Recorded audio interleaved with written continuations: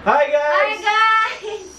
Welcome back! Babalik! Nagbabalik kami guys. We're still alive.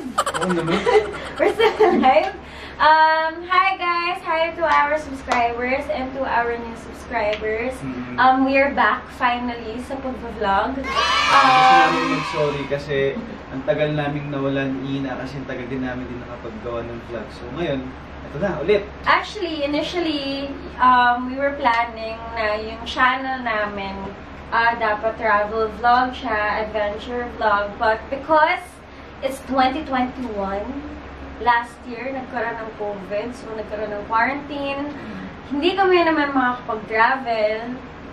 Very limited yung galawan. So, wala kaming maisip na magandang content na pwede namin gawin para sa vlog namin. Siyempre, we don't want to give you guys content that is lazy. So, now, we made content for our vlog and we have our project, which is, ito! Kailangan ba yan? Kita-kita nyo naman guys. Oo, talaga yan. Ayan, so this is our customized and personalized head boss. Teka lang, bago mo mag-set. Parang pinapawisan naman. May birthday! Salika dito! Sorry naman ako. Ba't ka Siya. Throat control / makeup artist. Okay, ito ka na. Itong first project namin is customized and personalized head boss. So, bakit natin naisip to? Kaya namin itong naisip ng project na to kasi lahat naman tayo affected sa COVID, di ba?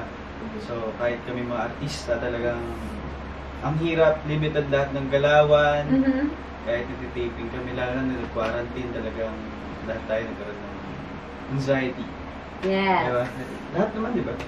So, kaya naisip namin to para maging productive din yes, tayo. para maging productive tayo lahat. Kasi hindi pwedeng nakastock lang tayo sa bahay.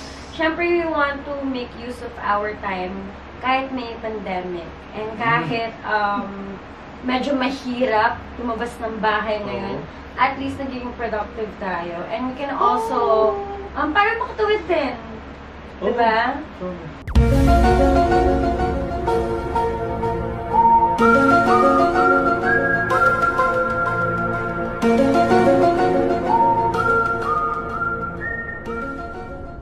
So, bakit natin isip to?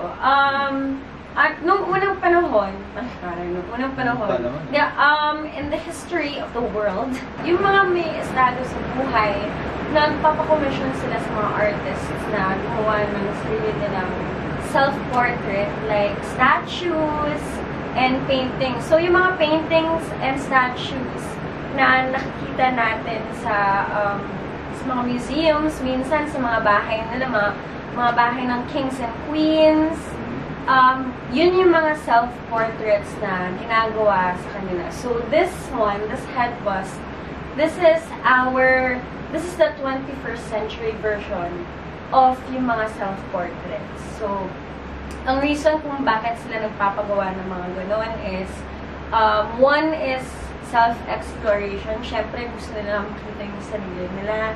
And yun din yung gusto nilang makita ng mga tao sila. And kahit lumipas man ng ilang taon, nakakaiwan sila ng memento.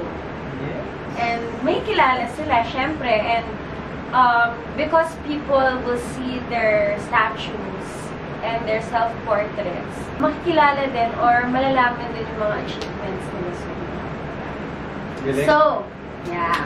Diba? So, paano namin ginawa tong head bust na to? Panoorin itong video.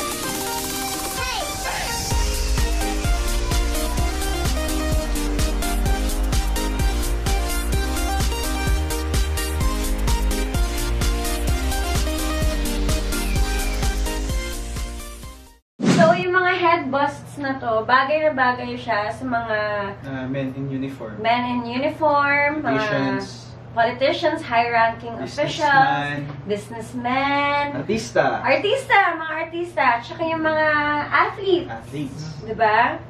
So, love, ano yung pakiramdam na may head bust ka? Sobrang nakaka-proud. Na sobrang clone mo. Oo nga di ba kamukha ko talaga. Parang akong feeling ko parang akong bayani. Kasi, di ba, iba yung parang napaka-special mong tao na meron kang sariling ganito. Na kahit na pagdating na araw may mga anak ko, makikita nila yung mga ganyan, di ba? Makikita nila, ay, ba't meron kang sariling ganyan? Pwede ko sabihin, alam mo ba, bayani ako. Ilalagay yan sa luneta ng mga ganyan. Oo, lalagay sa... Actually, ilalagay talaga sa luneta. Ikaw ba, gusto mo bang magkaroon ng sariling ganyan? Siyempre, naiingit ako. Kasi, di ba, parang ang sarap sa pakiramdam na may ganito ka. Tapos nakikita mo yung sarili mo. Actually, personally, kaya ako gusto magkaroon ng ganito kasi gusto akong makita yung sarili ko in 3D. Diba? Ayun.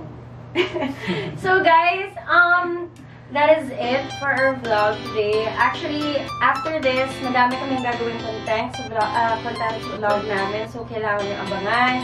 Please follow our FB page. Ayan, nandito siya. Nasaan siya? Sa baba? Sa baba. Please also follow us on our Instagram account. Ayan. Follow us on our personal Instagram, also on our personal FB page. Please like and subscribe, guys.